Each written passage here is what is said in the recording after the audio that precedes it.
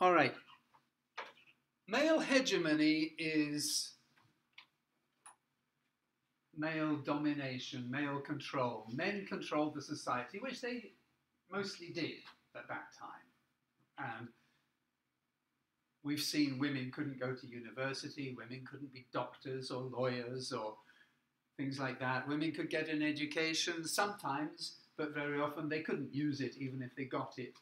And it wasn't until the 19th century, really, that things started to change in that respect. So we're looking at a society that's very, very male-dominated.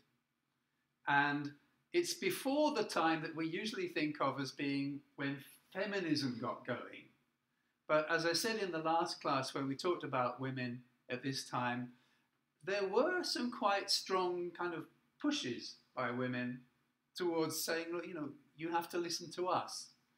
And one of the big ones was the Civil War, Cromwell, the government against the king, Parliament against the king, and women saying, we don't want this war. Mostly because it's not good for the economy and it's going to hurt our pockets. We're not going to be able to feed our children if you keep on fighting, so please stop. So that was an important step. But what I want to look at today was how women actually wrote about things and published what they wrote about so that other people in the society could read what they wrote, and what kinds of things they wrote. And like I said last week, this is an important part of history for me, the voices from the past. What did they say? We talked about what they did, or some of what they did. So this week I'd like to look at some of the things that they said and that they wrote about. And it's not just about women, it's about how men saw women. This was a time when men were very deeply suspicious of women. Okay? They saw women as much more likely to be evil. Most of the witches that were, accused, people who were accused of being witches, most of them were women. And so it was an age when men were deeply suspicious of women. And at the same time, the role of the man, surprisingly, because we don't connect it with feminism, but the role of the man is being challenged by women. You've got, as we said, we've got women as monarchs. Somebody asked about that. I put it in the blog. Women as queen. It's sort of they're the power figure. That's a challenge to the normal way of thinking. Women as martyrs, dying for what they believed. Women as writers, and this is where I'm particularly coming in today, with women as writers and the things that they wrote.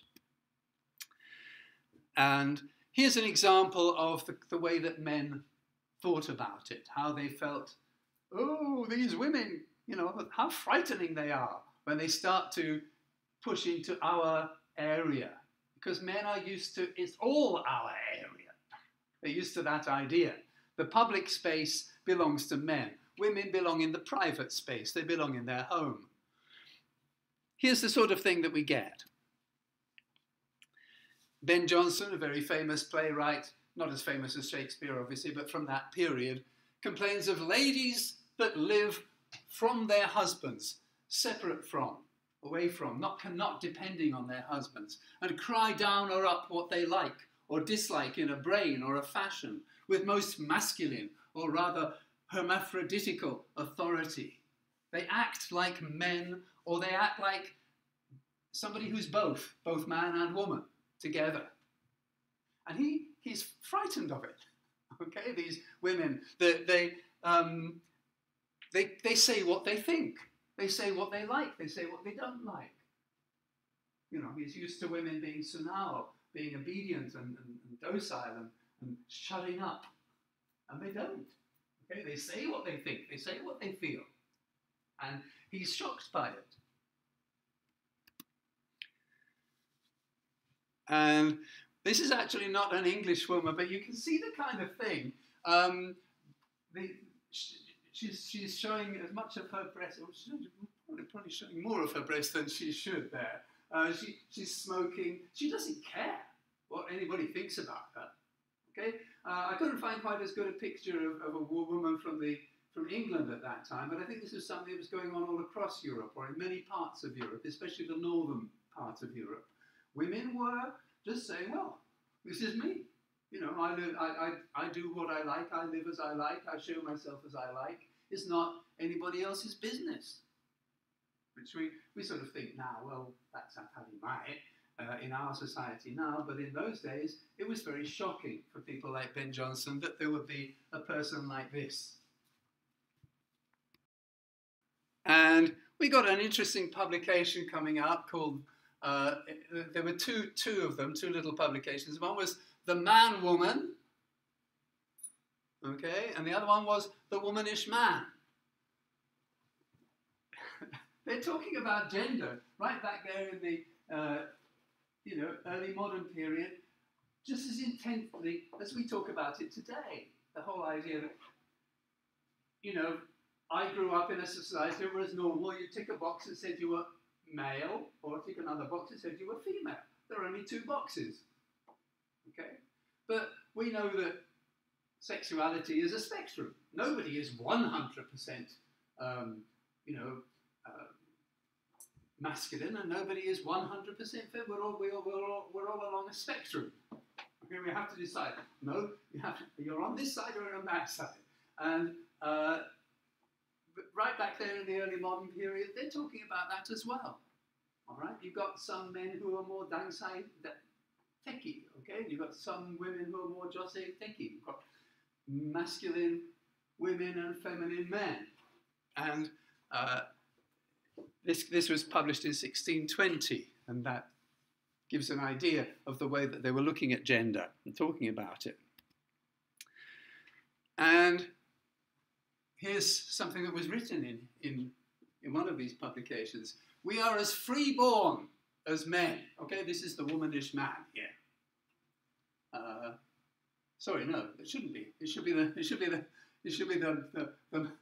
mannish woman, shouldn't it, speaking. It's a woman speaking, saying, we are as freeborn as men. We have as free election and as free spirits. We are compounded of like parts and may with like liberty make benefit of our creations. So women are saying, you know, we should have the same rights. We're the same as men. We are equally human. And they're saying it right back there in the early 17th century.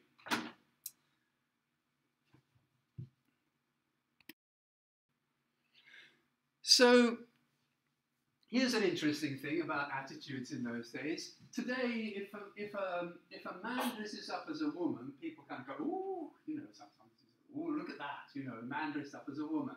But in those days, they didn't really care very much. If a man wanted to dress as a woman, that was his business.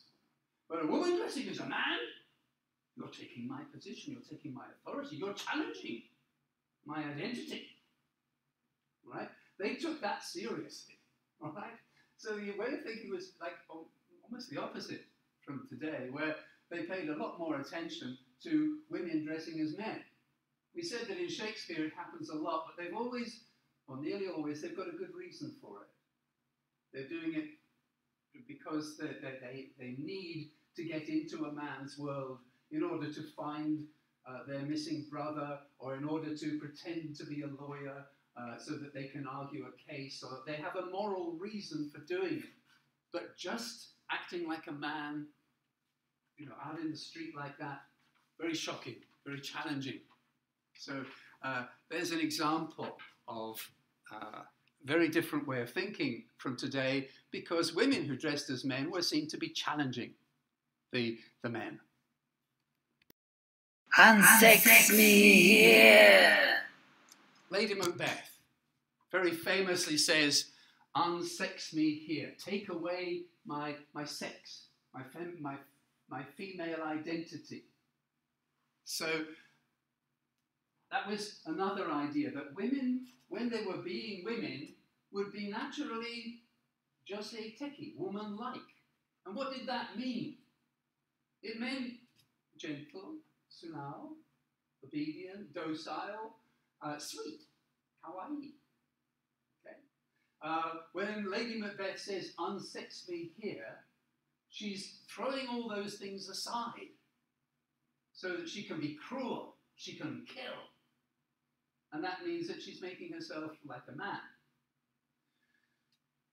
It's one of the things that they commented about with Mary, Queen Mary, the one who burned all those Protestants. How could a woman do something like that?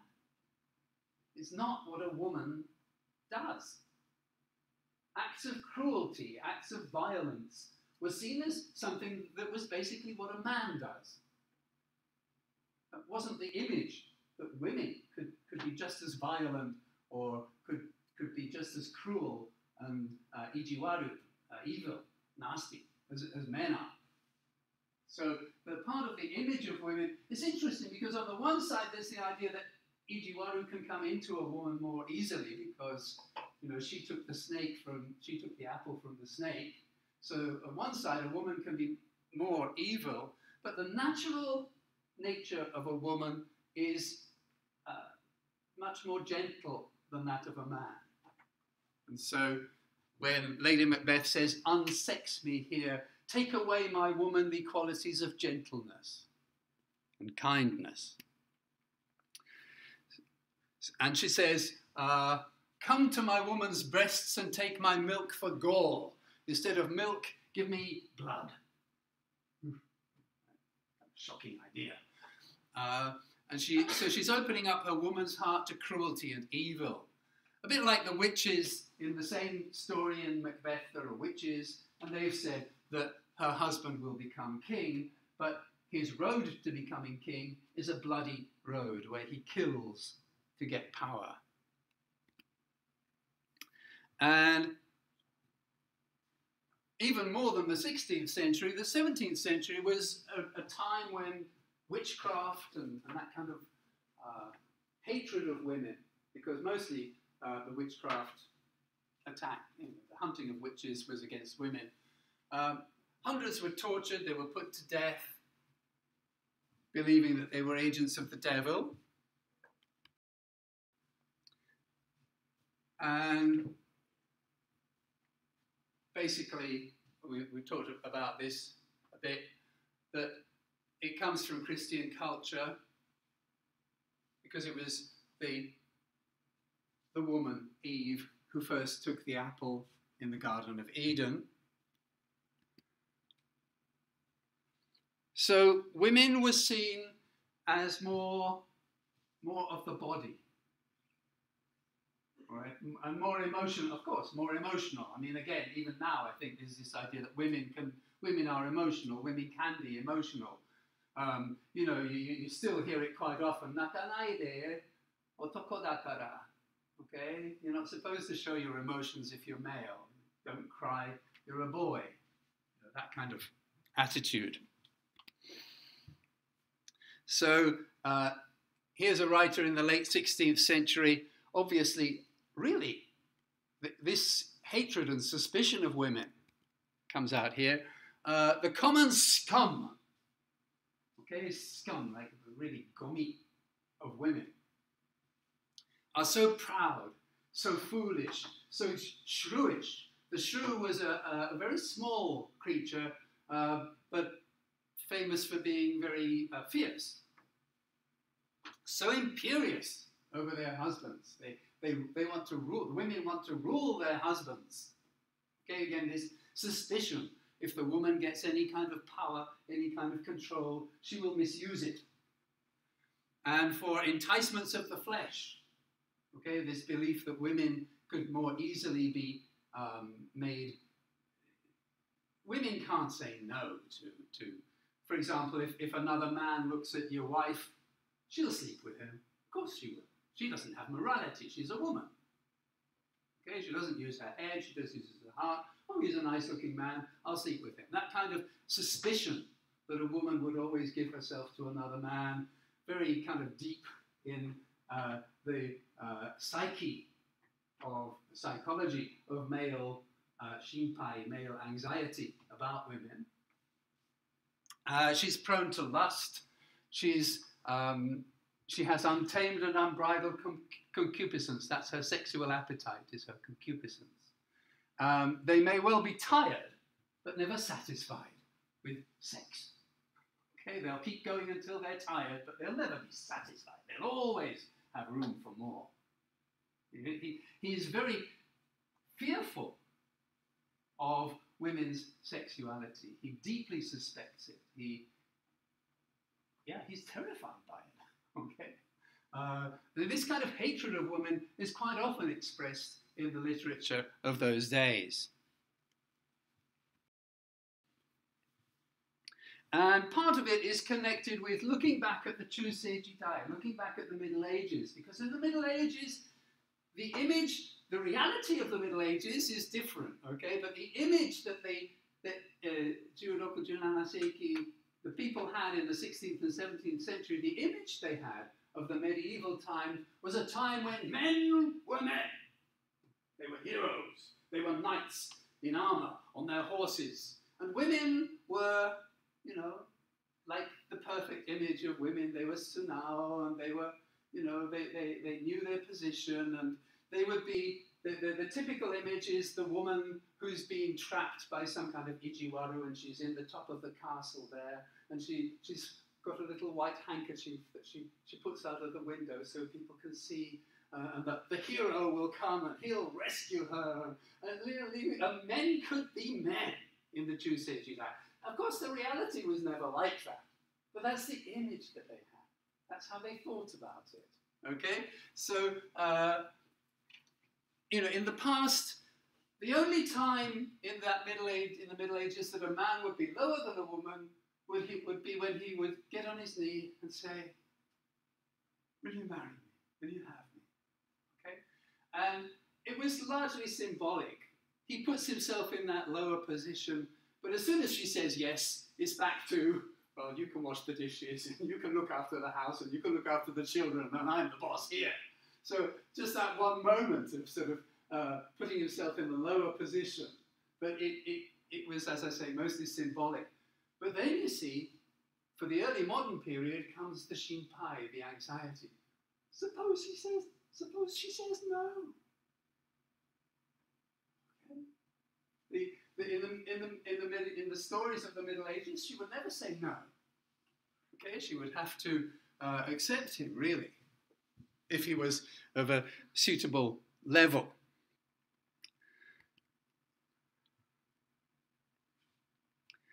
So, yeah, here you've got the typical kind of the man lowering himself before the woman, asking for her hand in marriage. This is a sort of medieval image. Now, whether it was really like that, well, no, it wasn't ever really like that. But the point is that people looked back and imagined a time when men could be men could be heroes. And that's the image that they have of this kind of Ogon Jidai of the past, of the Chuseiji Dai. But you've got the 16th century, okay, you've got the Chuseiji Dai, you've got the 16th century, and then you've got the 17th century. The 16th century, you've got women being burned for their beliefs and being powerful. You've got two powerful women who were queen and controlling the country, Mary and Elizabeth. So that kind of really changes the picture.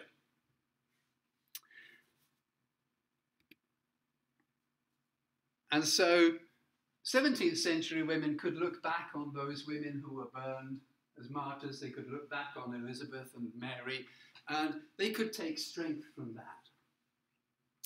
And men were being compared unfavorably. You know, for example, I think we said that King James was described as being like a woman. We used to have King Elizabeth, and now we've got Queen James. All right, he's a womanish man. She was a mannish woman. The woman actually is a better man than the man. Okay, so men are being challenged in their kind of gender identity in the 17th century. Samuel Butler, a 17th century writer, talks about the same kind of thing.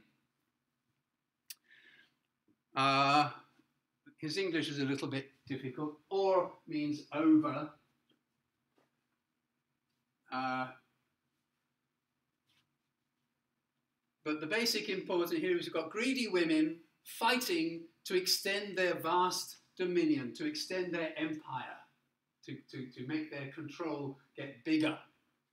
When wives, their sexes shift like hairs. They used to believe that a hair could change from male to female. A hair is like a big rabbit walking outside. They used to believe that a hair could change from male to female. And women could do that. 1 minute she's a woman, and then she can change to become a kind of man. And ride their husbands like nightmares. Nightmare, have you thought of that word nightmare? A mare is a type of horse, a female horse. Okay, and a nightmare is like, it's riding you into a kind of, horrible imagination. Women ride their husbands. They ride them like horses, okay? They control their husbands. For when men by their wives are cowed, their horns, of course, are understood. Now, horns means, we don't see it in England anymore. In Spain, people still do this. They show this or they show this. And it means your wife sleeps with other men. Okay? You have horns. I don't know why that, having horns means that your wife sleeps with other men, but that's what it is, and that's what he's talking about here. These men, of course, their wives all sleep with other men. And again, this fear, this suspicion that a woman will always do that if she has the chance.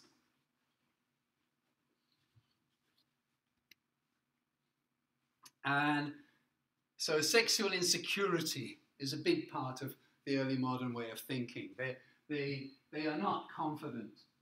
The confidence of being a hero in the true Seijidai, and of course I can attract a woman to me, and she will be true to me because I'm great. That kind of confidence seems to be missing in 17th century men, most of them.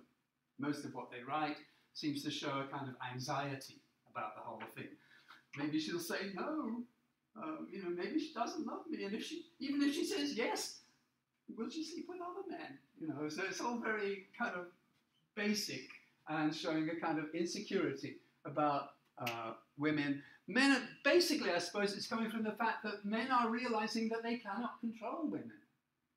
And once women are out of their control, there's the fear of what will they do.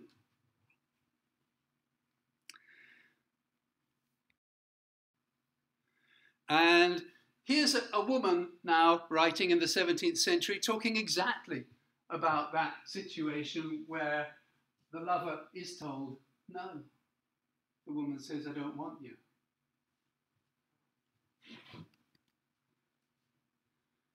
O cruel nymph, a nymph just means like a woman, why dost thou thus delight to torture me? Why do you enjoy hurting me? Why thus my sufferings slight? Why do you laugh at my suffering? My mournful songs neglected are by thee. You don't listen, I'm crying, I'm in pain, I'm suffering because of you, and you don't even listen to me. Thou art regardless of my verse and me. You don't pay any attention. Thou canst behold with an unpitying eye my sorrows. You can look on me and you don't care that I'm suffering, and you're pleased to see me die. Okay, so here's a woman writing about this exact situation and about the fear that the man has of the woman saying no, the fear that the woman will be cruel to him and that she will be happy to see him die.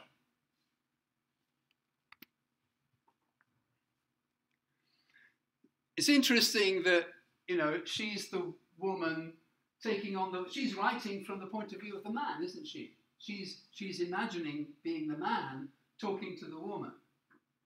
All right? Putting herself in the man's position there. And we've got lots of examples of this kind of thing in the literature of this period.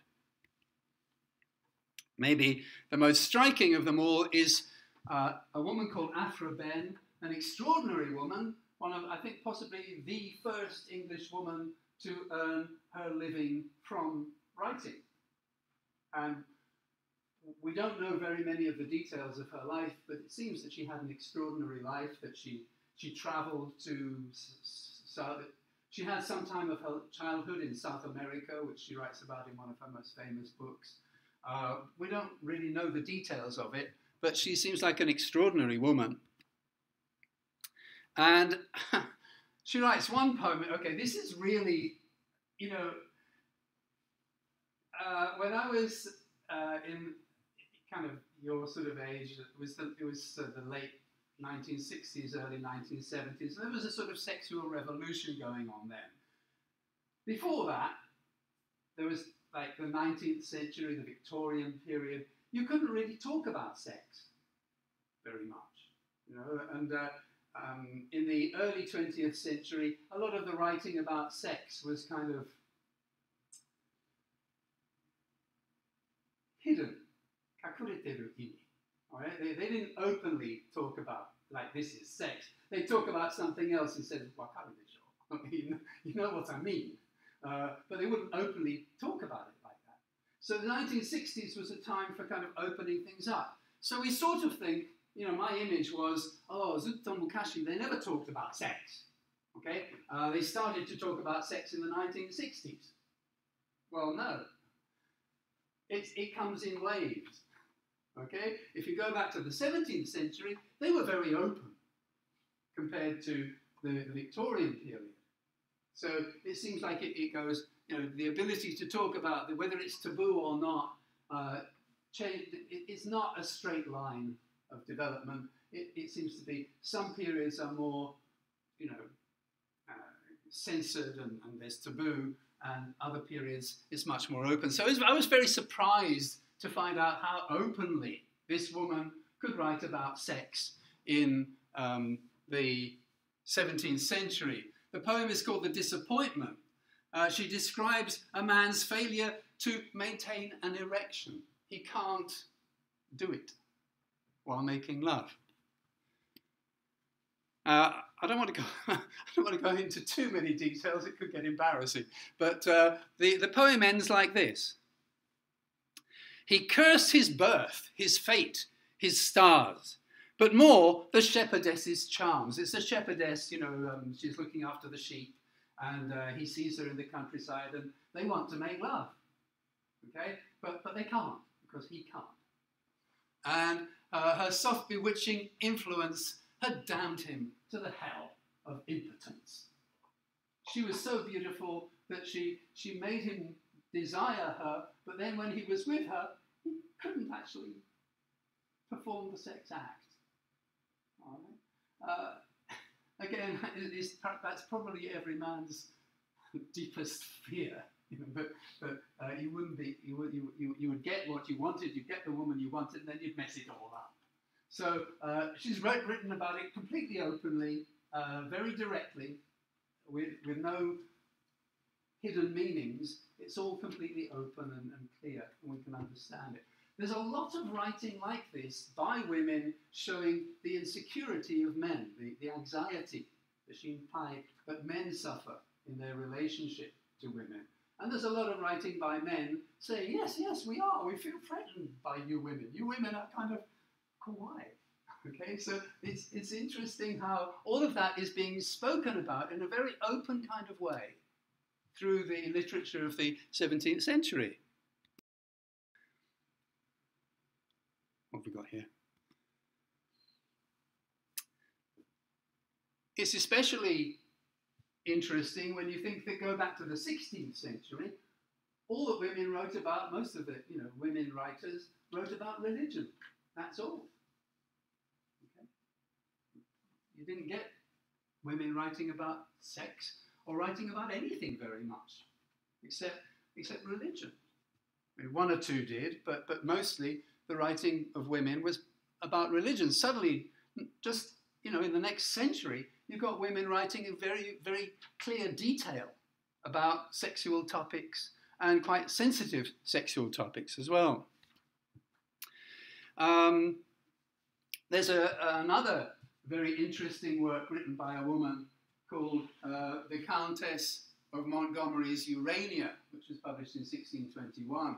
It's a long romance. It's like a romance. It's like a kind of novel. It's set in a sort of fantasy world. It's set in that kind of Chusei thing where men are men and women are women. You've got some strong women, but everybody's kind of on a heroic kind of level. And it's famous for its erotic passages. A lot of them are, sort of, almost, sadomasochistic, I would say. You know, you've got all these adventures where women get tied up and tortured, or men sometimes get tied up and tortured, and it's all, a lot of it is, and other people are watching it, and the satisfaction they get, or why they do it from watching it, and all of that is talked about. She was her Obasan, her aunt, was the author of some translations of the Psalms, Seishono poems from the Bible. She translated those poems into a very beautiful translation into English with her brother. And here, you know, her niece is writing this shockingly kind of explicit sexual material only a few years later. So it's this extraordinary change in the society that's taking place. And there wasn't much public reaction. Nobody sort of said, "Oh, this is terribly shocking. This is awful." You know, people sort of, "Oh yeah, you know, she's writing about that." It seems that the 17th century was a pretty open kind of time. People knew about sex. People talked about sex. It was much more natural, maybe, even than it is in our world today, where we still have some of the Victorian kind of taboo. And the book, in the end, was taken out of publication, but not because it was erotic. Nobody seemed to have a problem with the eroticism of the book. It was taken out of publication, it was taken out of circulation because it had characters who seemed to be characters in real life. It's true. She did use real life people and put them into the story. Okay? And people could read it, and if they knew that person, they said, that's what happened to this person. That's this person, isn't it? And those people said, we don't like her doing that. So for that reason, the book was taken out of publication, taken out of circulation, and not many people were able to read it because after only a few hundred or a few thousand people had read it, it was called back. Okay, most copies went back, and a few copies survived. That's how we know today that it existed. But it's interesting that it wasn't because of the sexual content that the book was taken out of publication. It's because of she was talking with too much reality. People could see that the people in her book were actually real people, and that was a kind of scandal.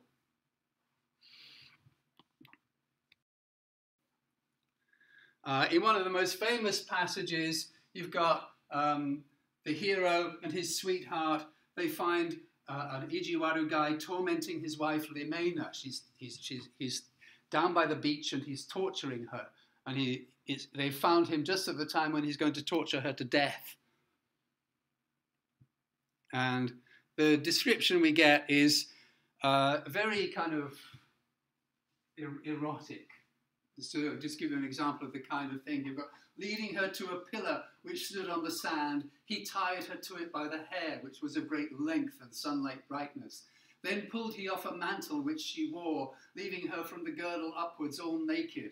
Her soft, dainty white hands he fastened behind her, with a cord about both wrists, in a manner of a cross, as testimony of her cruelest martyrdom. When she was thus miserably bound to this unmerciful like to his unmerciful liking, with whips he was about to torment her. And really, you know, if you found that something like that in a modern novel, you'd say, well, wait a minute, this is a pornographic novel. Okay? It's really kind of too close for us to pornography. But they didn't have the idea of pornography in the 16th century, or even in the 17th century. It was only in the 18th century that they started to think that pornography was something that you could publish things that people shouldn't be reading because it's sexual. So that's the kind of thing that she writes in her book. And of course they rescue her, and then she gives details of all the things that he did. I won't go into too much detail about it, but she's sort of saying, "And look what he did to my breasts," and she's holding her breasts up for the hero to see, you know, her tortured breasts and so on. It's all very, very explicit. It's all said very directly and clearly. So yeah, she lets the mantle fall to show her breasts so that he can see how he's tortured her. So descriptions like this have led to, you know, modern critics. It's really shocking for especially for feminists. They're thinking, here's the first major book written by a woman, the first major work of fiction written by a woman, and it's basically pornographic. Okay, and especially it shows lots of violence against women. That's kind of a shock for feminists because they don't imagine that a woman is going to write about violence against women.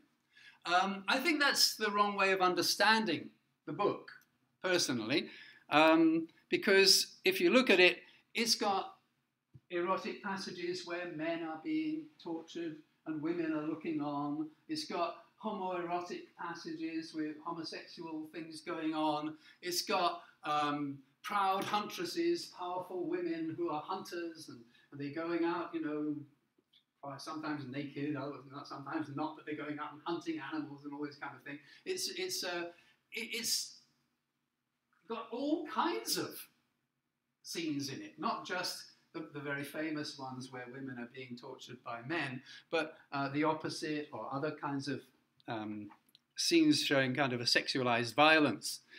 So I would say that it's a sort of celebration of female sexuality rather than women saying, you know, she's not sort of saying, I'm writing this book for men, so I'm going to give them sexy stuff that men will like. It's more like, I'm giving them, I enjoy sex, and here's a whole range of sexual kind of scenes for anybody's enjoyment. She's clearly, I think she gets a lot of pleasure from writing it herself. She's enjoyed writing this book.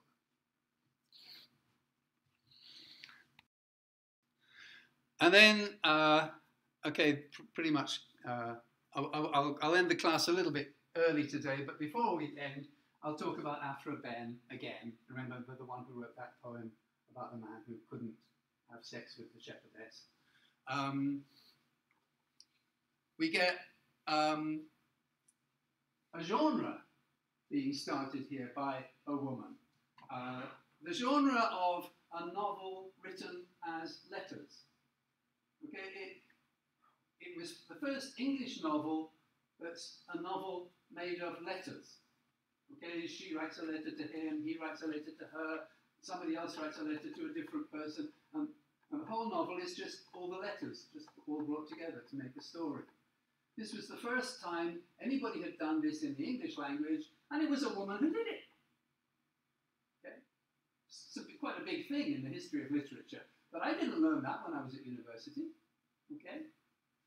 They didn't talk about these kinds of aspects in those days. It's becoming more and more, you know, talked about now, the position of women in literature at that time. But I never learned about this when I was at university. It's a scandalous sort of thing, and it's the first epistolary novel, a novel that's written through letters, and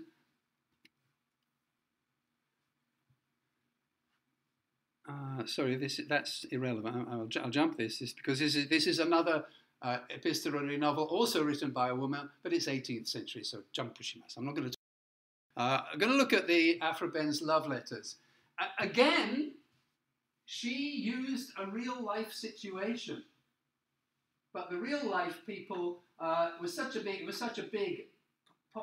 famous scandal that sono scandalo no futari igirisu kara nigete.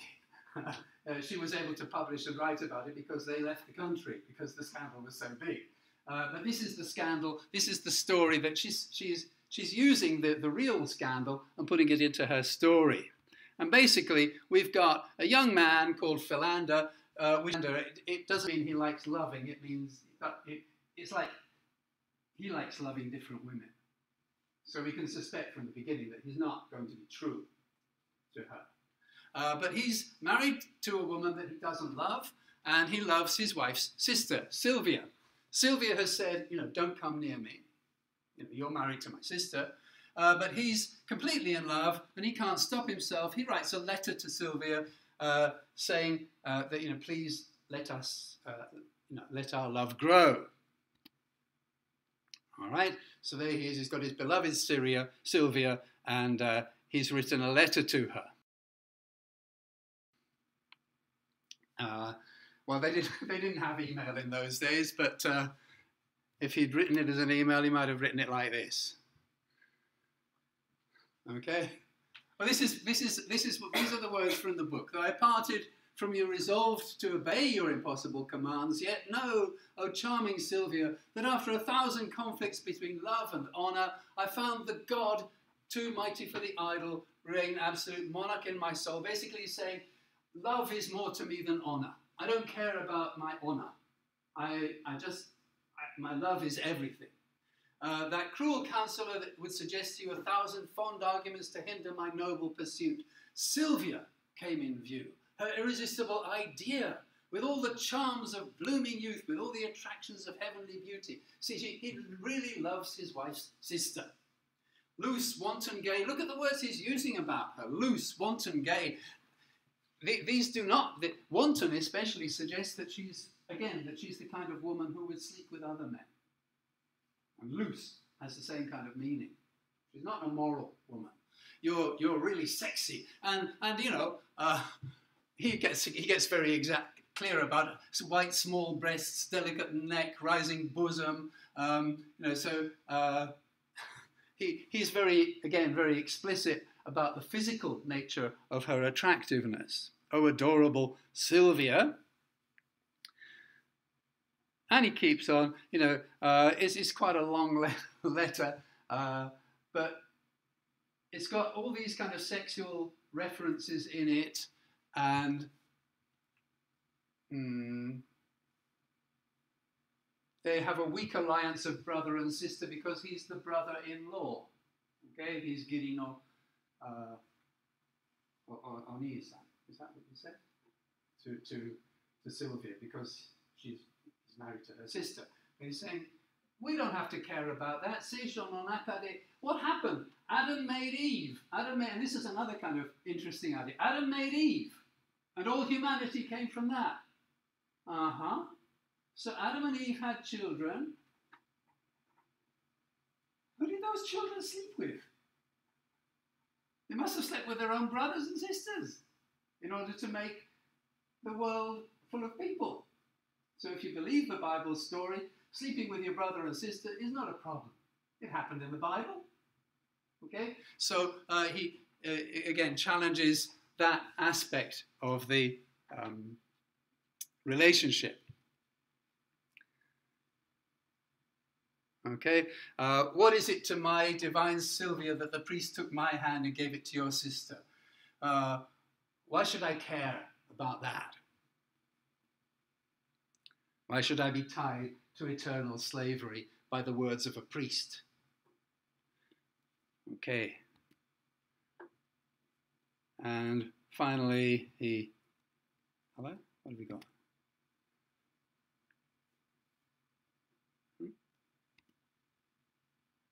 No, my charming maid. It's all nonsense. Let us scorn the dull, beaten road. Let us love like the first race of men. So let's go back to an age when men could be men and women could be women and heroes could be heroes. And let's forget about the morality of this narrow, heisatikina little world that we live in. Okay, I'll jump. Okay, and off his sends his message. Will she answer him?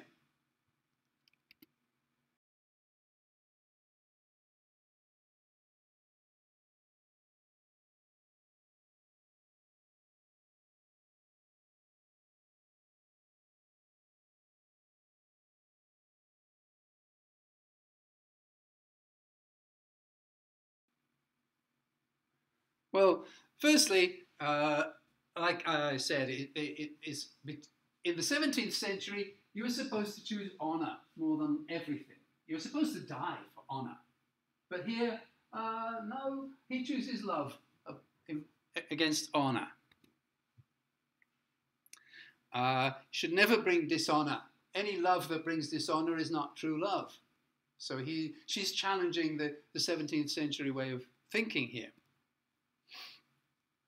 Words loose and wanton suggest sexual immorality, but it's all, here he wants her, even though she's loose and wanton. And yeah, okay, I've talked about these points, so I won't carry on. Yeah, he's breaking one of the fundamental taboos of early modern society, the basic taboo. Marriages are made by God. Marriage is made by God. And yet he's saying, what should I care that some priest said that she's my wife? What should that matter to me? Marriage is supposed to be made by God in heaven. So he's going against God, but he doesn't care.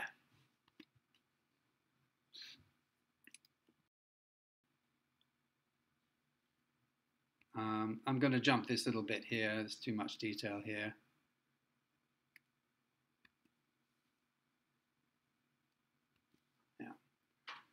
So basically, here's this woman writing about a man whose love challenges everything that the 17th century values. It goes against honor, it goes against religion, and she writes about it very directly, very clearly, very openly. And in the first part of the novel, we do feel that he is a kind of a hero. We do feel some, you should follow your heart. She makes the reader feel like that.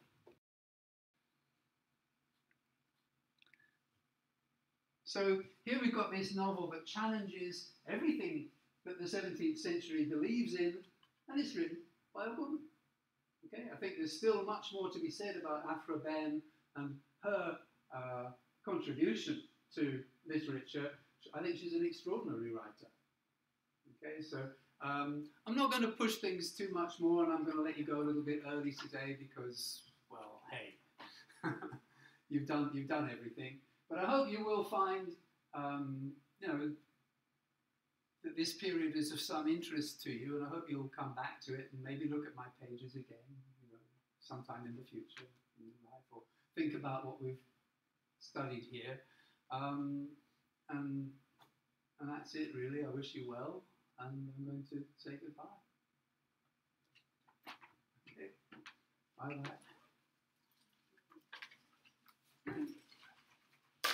Okay.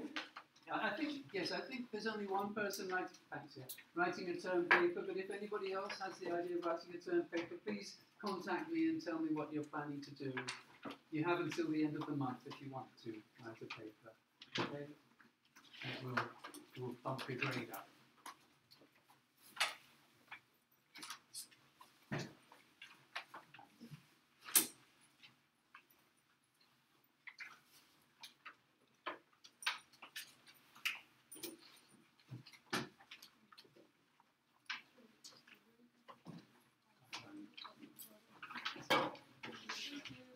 Okay. Okay. All